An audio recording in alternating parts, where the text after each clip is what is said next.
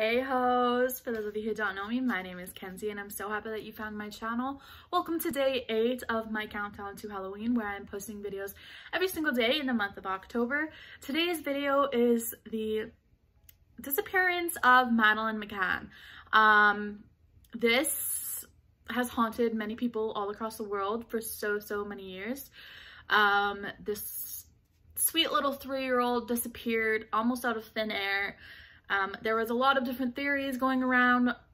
You know, there's just a lot of frustration around this case to begin with. Before I do get started about the Madeleine McCann case, I could not talk about everything in this case, so I touch on this at the end as well. But like, there's just so much information because this case started in 2003 and there is updates up into last week.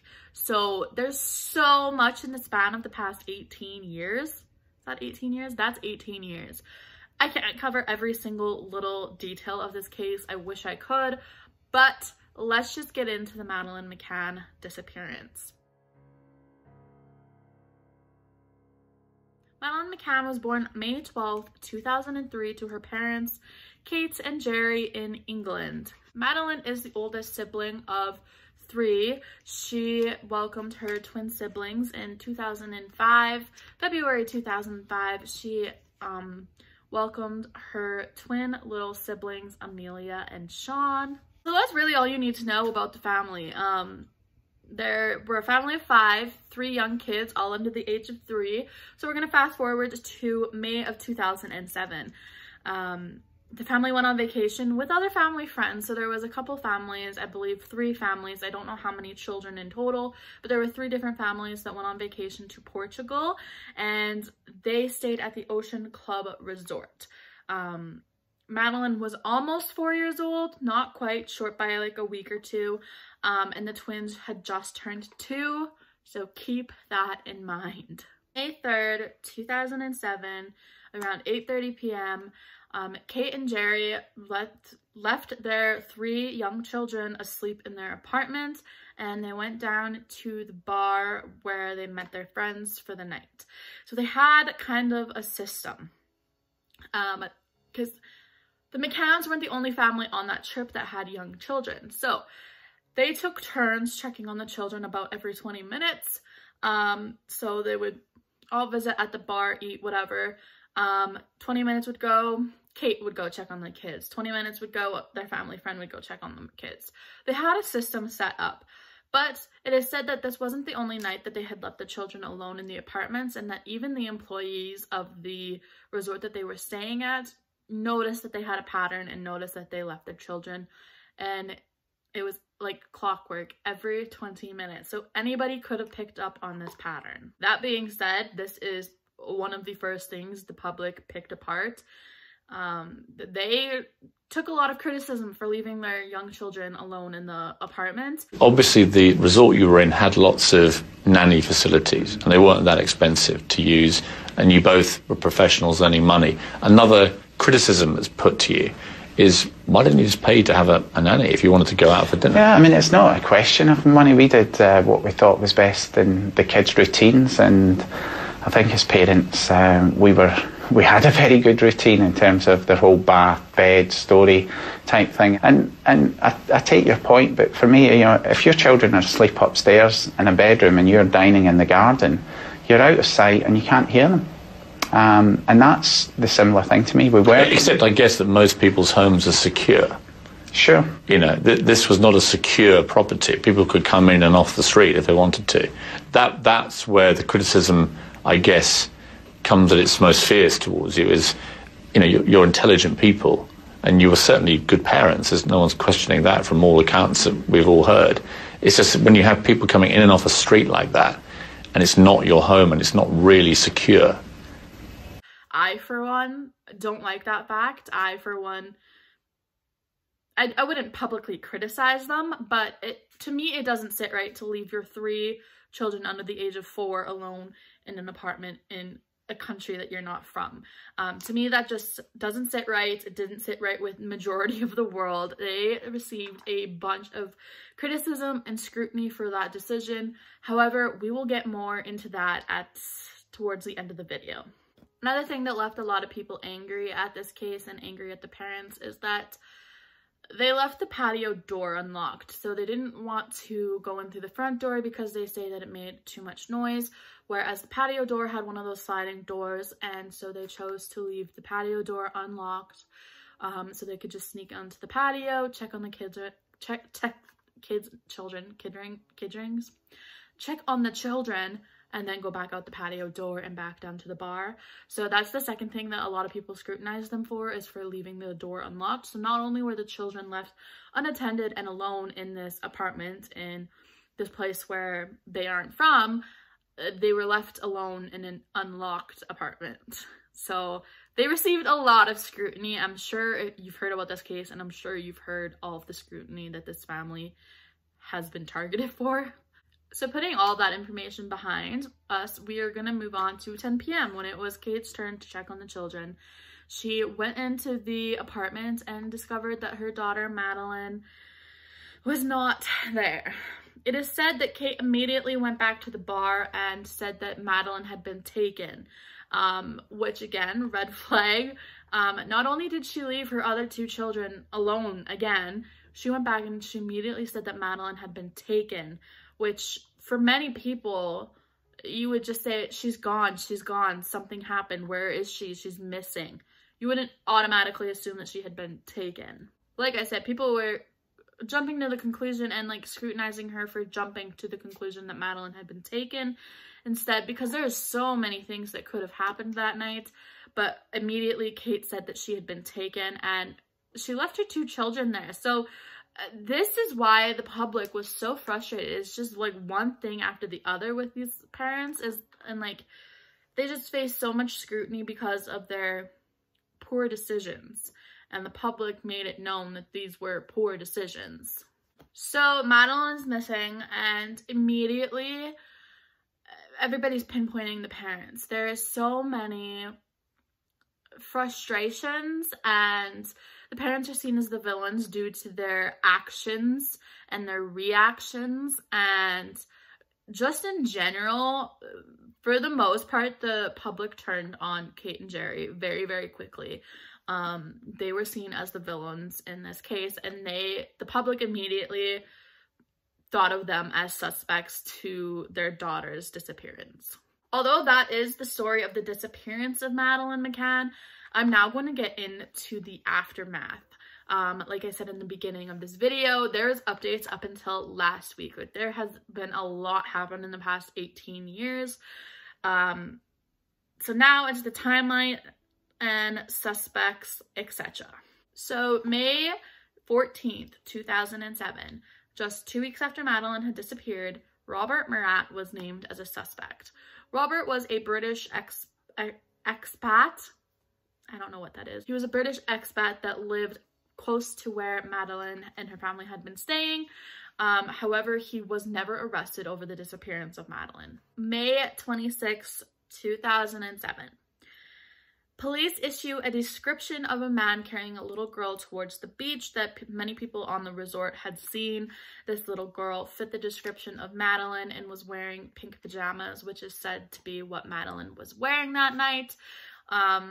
And so I'll insert the sketch, and I'll insert, I don't know, I found it on the internet. I don't know if it's like security footage or what, but there's two pictures that I can throw up on the screen for you guys about the description the police gave on May 26, 2007. Moving forward, several months later, September 2007, Kate and Jerry were named as suspects in the disappearance of their own daughter. Many people thought that this should have happened long ago, because at this point it had been 4 months since Madeleine had disappeared. However, a little less than a year later, July 21st, 2008, they were no longer considered suspects, and they actually were rewarded hundreds of thousands in pounds, British money pounds, in damages from the British newspapers. So April 25th, 2012, so we're getting a long time, like 5 years after Madeleine had disappeared, the British detectives released a updated sketch of what Madeleine could look like at the age of 9, which is how old Madeleine would have been. at this time. They also stated that they had reason to believe that Madeleine was still alive, although the Portugal police disagreed. So like I said, if I jumped into every little detail about this case, we would be here forever. So I'm just going to jump forward a couple of years here. On December 2nd, 2016, detectives decided to re-examine the theory that Madeleine could have been taken by a, abducted by a human trafficking gang, because it's a sad fact that Madeleine is a perfect candidate for human trafficking, and it happens to a lot of missing people all across the world, all ages, all genders. Like, human trafficking is a big issue in our world, so it's very possible that this is what happened to Madeleine.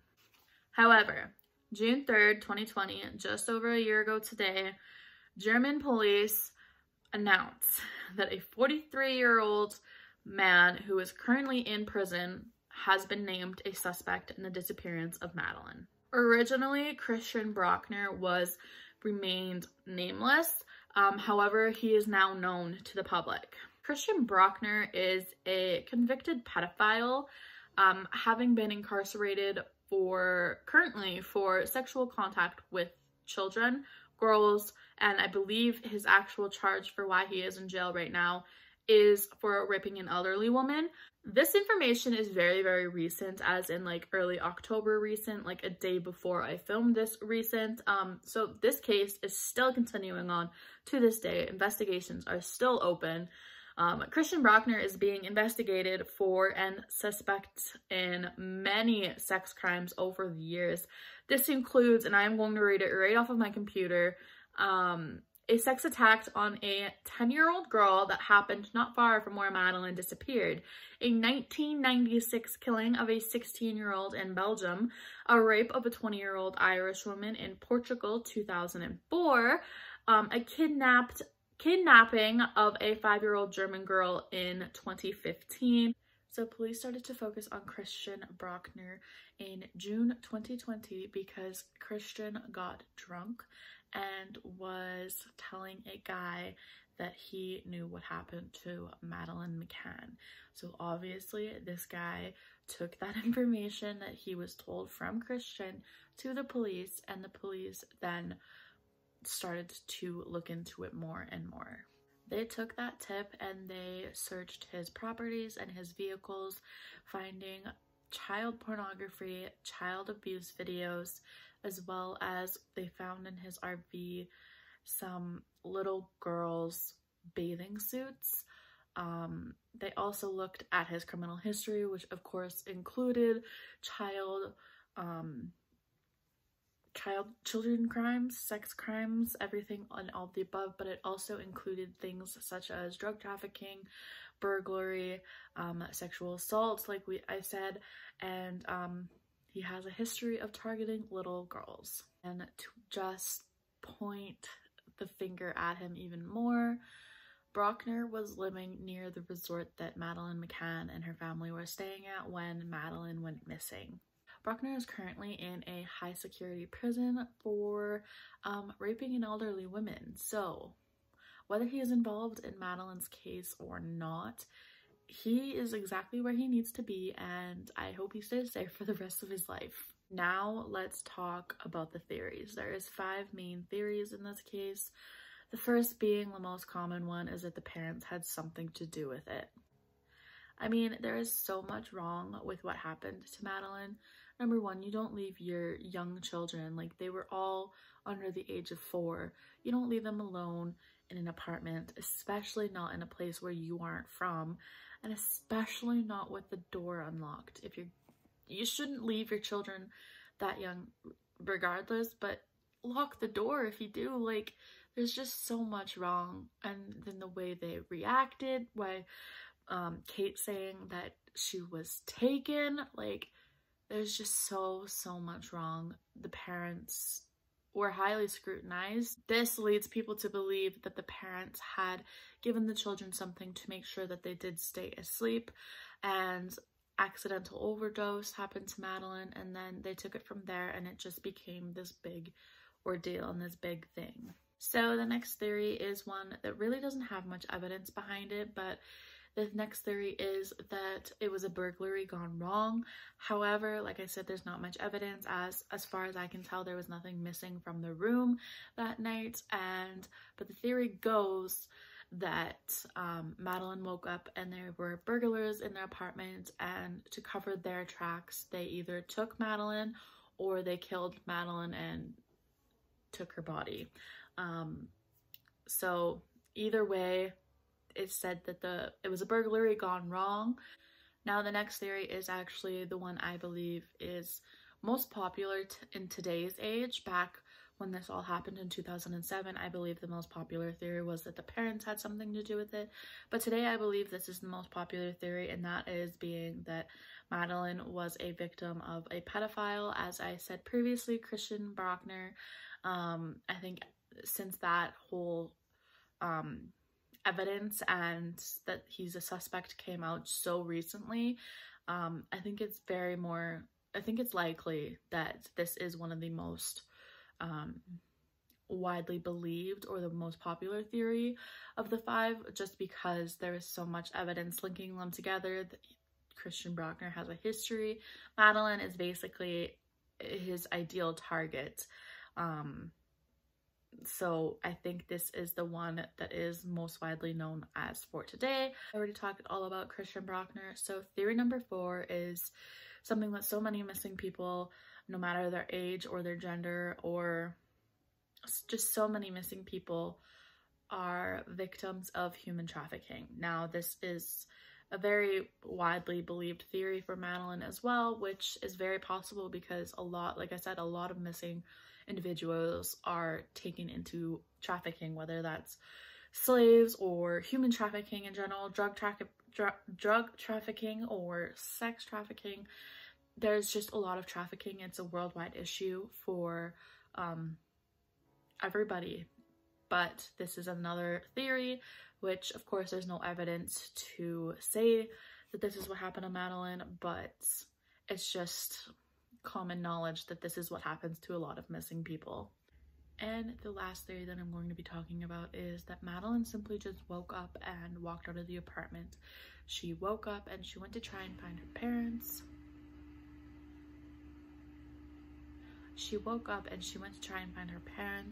The door was unlocked, so it wouldn't be hard for a 3-year-old to open the sliding door.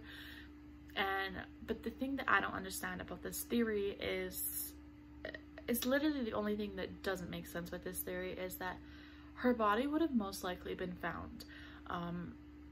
Unless, of course, she walked as far to the ocean, because really, there's a lot of bodies in the ocean. But there's said to be an open construction zone, so if she would have walked off and fell into the construction zone, her body would have been found. If she walked off and got hit by a car, most likely her body would have been found. So like, that's the only thing that doesn't add up with that theory, is that she really couldn't have gone so far to the point where she wouldn't have been found. That's the only thing that doesn't make sense with that theory, but that is the last theory that I'm going to be talking about. Now, just some side notes is Netflix does have a docu-series on this. It is an 8-part docu-series, and it's all about Madeleine and her disappearance. There are also hundreds of true crime creators here on YouTube with a lot of videos all about Madeleine McCann. There's also so many articles about this case. There's just so much information on the internet about this little girl. Well, I guess she's really not that little anymore. If she is still alive, she would be 18. She'd be 18. So this happened so long ago, 2007, and you know, she would be 18 now, and there's still new information coming out every single day or every single week. Like, literally, when I'm filming this, the most recent information released about this case was yesterday. So it is still a very active case, and nobody has forgotten Madeleine McCann, which is absolutely insane for a true crime story to be brought out throughout the past 14 years. Something I didn't know, but I had also ordered today, is Madeleine McCann's mom wrote a book. Kate McCann wrote a book all about the disappearance of her daughter, and all the proceeds of the book go back to the Madeleine Fund. So there's a whole website dedicated to Madeleine McCann. I will throw it up on the screen. I will also link it in the description box as well as the pinned comment.